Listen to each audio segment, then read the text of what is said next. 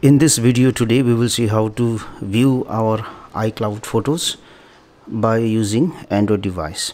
For this one I'm going to open a browser here, and then I have to open a website here called iCloud.com. Then I have to enter my Apple ID, then next. After that I have to enter the password, next.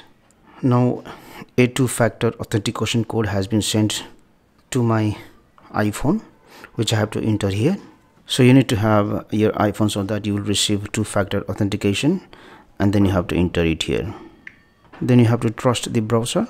After that you can go to photos, and then you will be able to see the photos that are present in your iCloud. Thank you for watching this video. Please like and share this video if you found it helpful. Also click on the subscribe button and hit on the bell icon to get the notification of our latest videos for free.